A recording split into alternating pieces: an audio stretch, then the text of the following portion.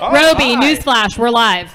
I'm so excited. Oh my about God, this have drink. you had a coffee cocktail yet? I haven't had it this I feel morning. like your clothes might come off. Oh. I feel like there's a theme this morning. I'm a little uncomfortable with it. I've seen Roby drunk, and it's fun. That's all I'm going to say. It's fun. All right, so Kris Hugo from the OG. Yeah. Thank you for coming this morning.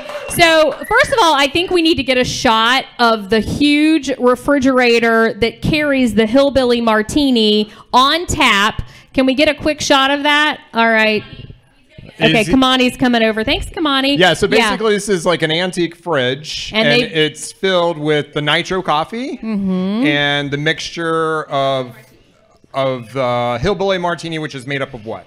It is made up of George Dickel, which is a Tennessee sour mash, Kahlua, which everyone knows. All right, I'm sorry, hold on. Yes. Sour mash. So this is a whiskey. This isn't moonshine? Correct, it's bourbon. Oh, I thought it was moonshine all this time. It's okay, I'll let you think that. Oh, geez. Okay, let's go with moonshine. Let's go with moonshine. It gets you drunk. I feel like when you put all these together, it's moonshine, right?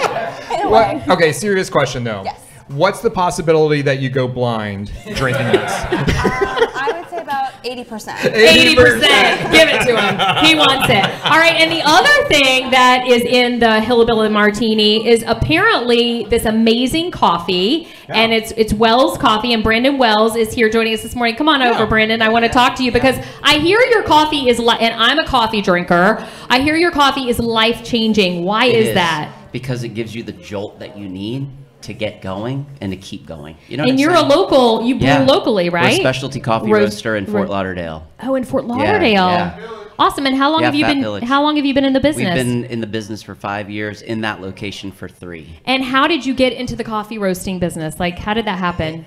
Just a passion that dates back to like 16 years old. Yeah. You know, now we're roasting it and presenting it to people. It's awesome. Oh my gosh, I just had a news flash. Let's go do a Can We Do It? Oh. And roast coffee. Yeah, roast some coffee. Can we do that, Brandon? Okay, we're doing it. We're setting it up. We're setting it up. And Roby really needs a win. Hint, hint. The poor guy, he can't do anything. Maybe he can roast some coffee. All right, thank you, Brandon. Okay, so we're gonna try this. Serve us up, Kristen. What else do we need to know? Okay, so, and it also has Entrereyes, which is like a chili liqueur as well. And Okay. our homemade, we batch everything in-house, by the way, cinnamon simple syrup.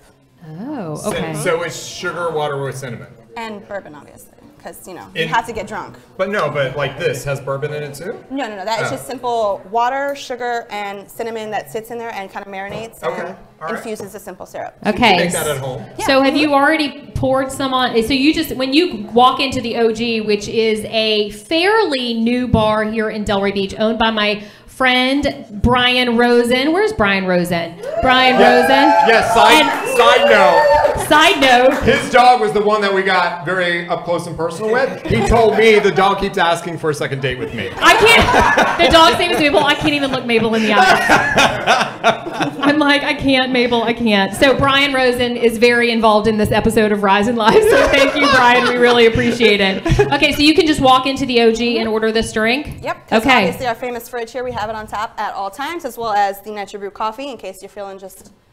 Like you need some coffee. Maybe. Okay, so you just get the coffee separately. You can, yes. Got it. Okay, I'm coming every morning. What time do you open?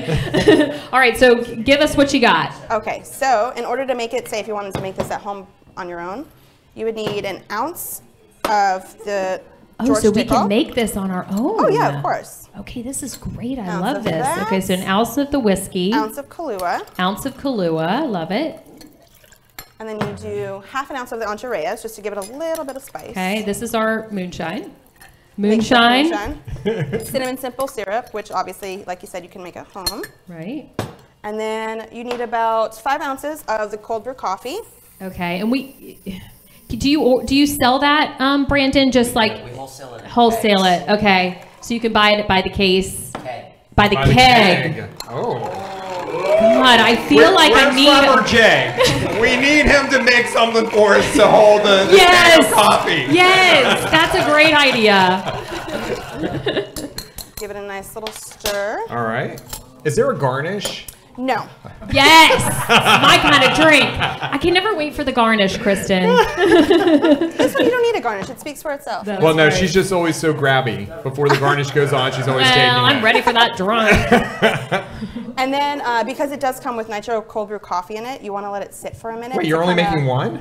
Well, I have one already made for you. Oh, okay. Well, I don't feel like we need to drink the whole thing. We need to share. So this is the one that's already... This is basically how it would be served, because it settles like a Guinness, because as you can tell... Oh, yeah. I feel like I need to do my pinky out. Little pinky really? out. Pinky out. Is this still good to drink, or should I try hers? You can try this, but this is just how it would be poured, and you see how it's kind of settling here? That's so good.